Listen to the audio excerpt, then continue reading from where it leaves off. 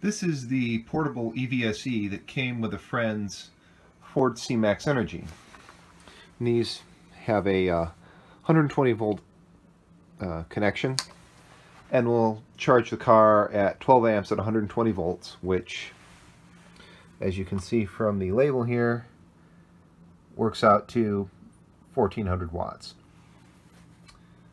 You may have read that in some cases these EVSEs can run on 240 volt as well if you adapt the plug. In the case of these Ford units, there's a switch mode power supply in here, so the circuit board itself and the power supply will always support 240 volt, but most EVSEs include a MOV, which is what makes a surge suppressor, and in the 120 volt only units, that MOV is essentially goes short at 150 volts. Now, in the case of this EVSE, if we look at the cord, notice that it says 3 conductor at 16 gauge and 2 conductor at 22 gauge. And that's because inside this plug head there's a temperature sensor. Ford had some trouble where plugs were getting hot and melting, probably from crappy house wiring, and so they put a temperature sensor in this plug to tell the EVSE, hey, slow down before you melt something. Reading online, a later revision of this, I think it was J maybe, instead of AH it was AJ, does support 240 volt operation, but I wasn't sure on this particular one, and this, I have tried to open this plastic weld without destroying it, and it's pretty stout. So what we're going to do now is use a dim bulb tester to see if we can run this on 240 volt. Dim bulb testers are pretty simple devices. Here's one that I've made up. Essentially what we have a switch that turns the power on and off to this outlet, but first it has to go through this outlet over here, into which I've plugged a 60 watt light bulb.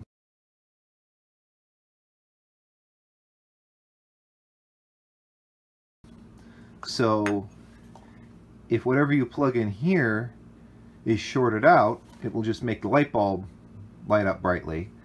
But if there's no short and it's drawing, you know, a lot less than 60 watts, the bulb won't come on at all. If it, say it was drawing 30 watts, the bulb would come on dimly, and the voltage at this receptacle would be reduced. So I've made up a NEMA 1430-1450 adapter to, I think this is a 515 is what this is.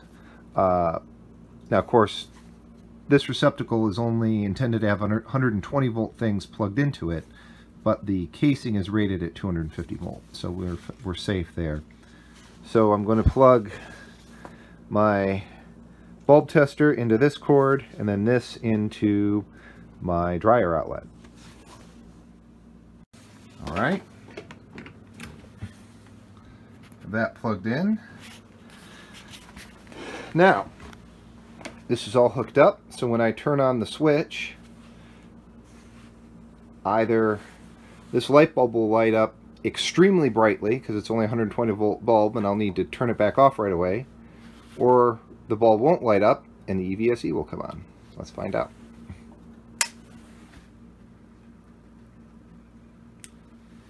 Hello, Haru. So you can see the bulb is not illuminated at all. The EVSE is on, and we are drawing 2 watts, which is pretty appropriate standby power for one of these. So it seems like this EVSE is good to go on 240 volt. Let's try it on the car. Alright, EVSE is plugged in. We'll plug it into the car.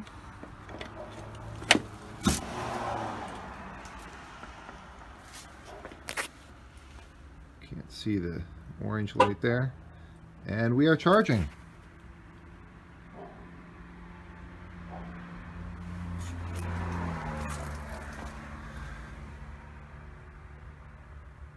Let's see how much power we're drawing. 3,055 watts. So we are still limited to 12 amps. So we are not getting the full 3.3 kilowatts that, see, I have a full 240 volt, but we are not getting the full 3.3 kilowatts that the charger in the ELR can sustain. But it's a lot better than 1400.